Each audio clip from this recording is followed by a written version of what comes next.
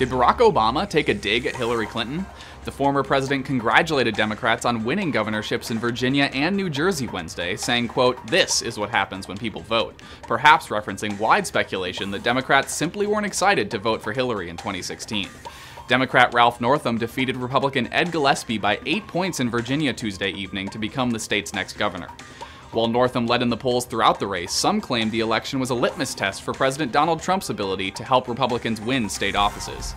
While Trump backed Gillespie, his endorsement was unable to help bolster the Republicans' campaign, and the president quickly distanced himself from the candidate soon after his loss, tweeting, quote, "Ed Gillespie worked hard but did not embrace me or what I stand for." Republicans also lost governorship in New Jersey, where Democrat Philip Murray will be replacing Governor Chris Christie after defeating Republican Kim Guadagno by 11 points Tuesday night.